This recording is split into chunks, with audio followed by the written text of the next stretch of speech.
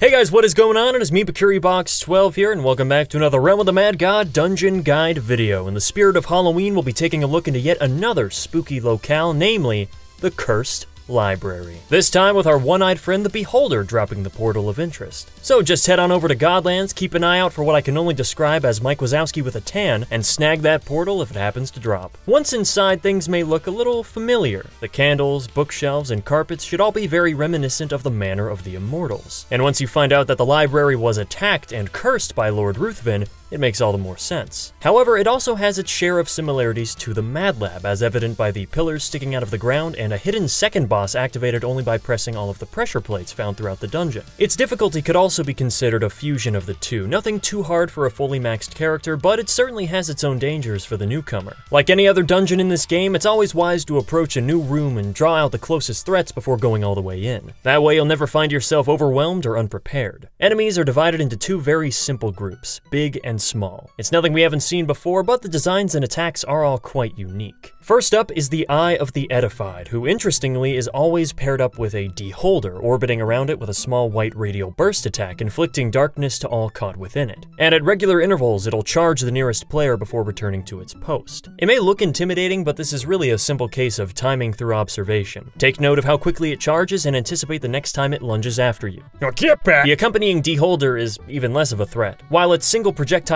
is powerful and appropriately causes bleeding, it moves so slowly and isolated that you should almost never get hit by it. Its design, on the other hand, is possibly the most graphic sprite depiction we have in the game. This is an actively bleeding eye socket that still opens and closes a little when it moves.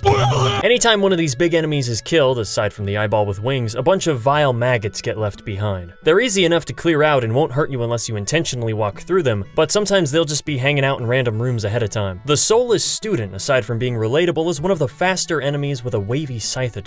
But if you keep moving around and are never directly in front of it, you actually won't get hit.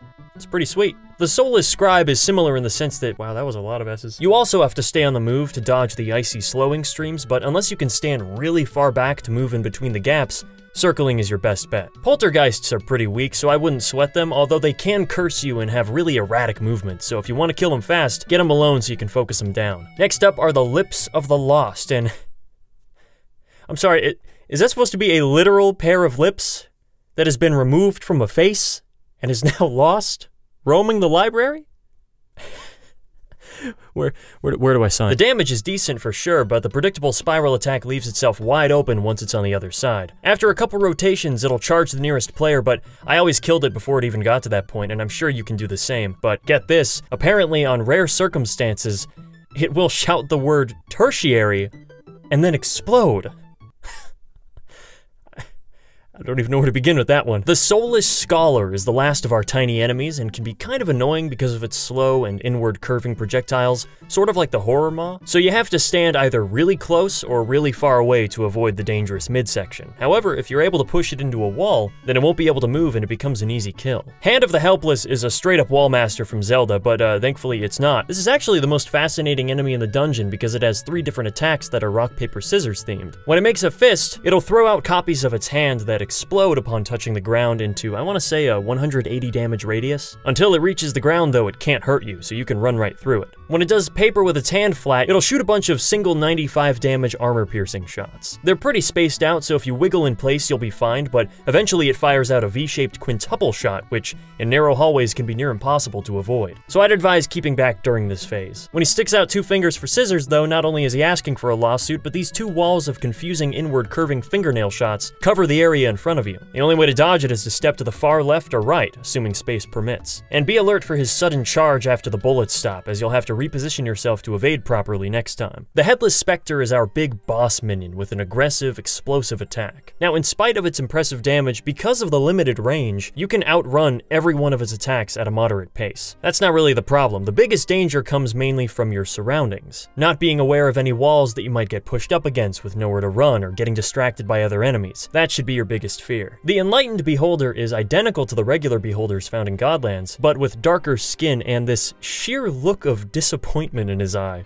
Like, he's not even mad at you, he's just like, really? You got a C in gym? No, Dad, please, it's not like that. Lastly, we have the Bookworm, who's a bit tough to fight on melees because of the widespread book bash, that is its actual name. So you have to employ the classic drag and lure technique to fake out the shots, or just use a ranged character. When it gets to low health, it'll flash red and increase its size with an even more powerful attack, but it runs away from you when you get close, further emphasizing the melee disadvantage. But that does it for all the enemies. We've got a really cool cast of characters this time around with some tricky patterns, but overall, if you take them one-on-one, it's no trouble at all. All that's left now are the bosses. Avalon, the Archivist, awaits us in the middle of this large square room broken up into 4 quadrants of 9 smaller squares in total. Once activated, Avalon will begin running around one of the far corners, in my case, the top right, and will then mirror that on his next path and go bottom left. I'm not sure if this pattern is consistent or if it's based on the player's location, but I was getting it every time when standing in the same general area, so I'm not sure. Either way, he leaves behind a trail of blue slowing stars and will stop at each of the 9 squares to drop a stack of books that explode into this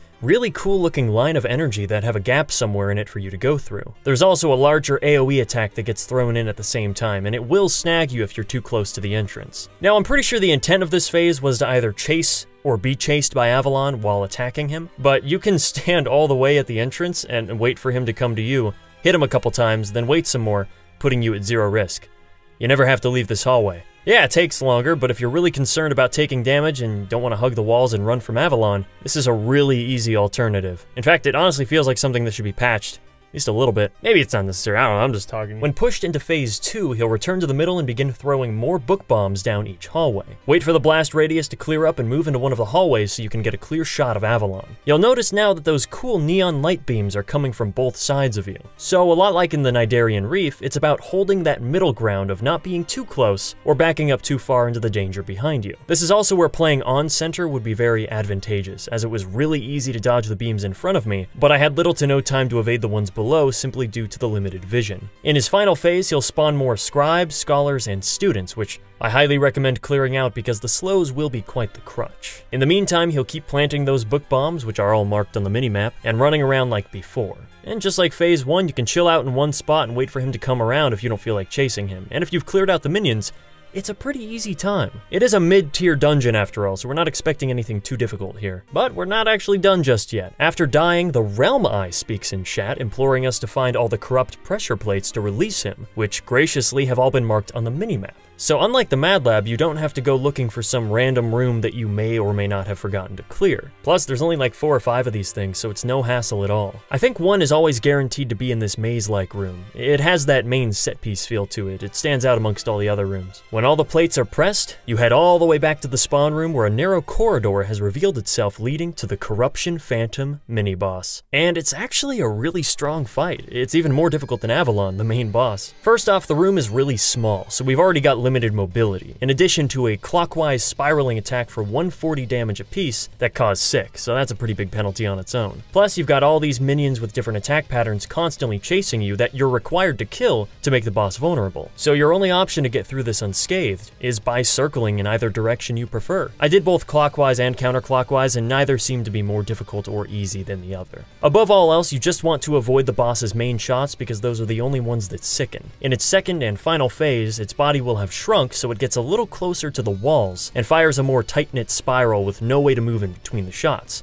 So circling is even more mandatory. And be prepared for when it changes direction midway, I know that'll trip people up. Also, keep in mind if at any point the fight becomes too hectic, which is very understandable with how much stuff is flying around and the fact that you're fighting a literal blood clot waiting to stroke out, you can always retreat back through that small passageway to heal up. Just wait for any stray bombs to clear up before heading back in. But that's really all there is to it. Once the Phantom is dead, the Realm Eye will be freed, and he talks about how he's been a spectator since ancient times. And what's really cool is that you can ask him about various enemies or dungeons in the game, and he'll provide you some lore and backstory on it. You can only ask him one thing before he disappears, and you can just look it all up on Realm Eye, the website, if you want. But it's still a really cool inclusion to have, and a very appropriate place for it, I might add. It's another one of those things, they didn't have to put him in here. I mean, you could take the Realm Eye out of the dungeon and it would be the same thing. but they went that extra mile and gave us some more stuff. For the time that you put into it, the Cursed Library has some pretty good loot. It's a good source of wisdom, vitality, and even attack, as well as the standard high-tier gear items and, of course, those delicious white bag UTs. Overall, the Cursed Library, while I may have only done a handful so far, is quickly becoming one of my favorite dungeons in the game, especially for a mid-tier one. It's nice to see them pour a lot of effort and creativity into something that's not even endgame. It just goes to show that it doesn't have to be the hardest thing in the world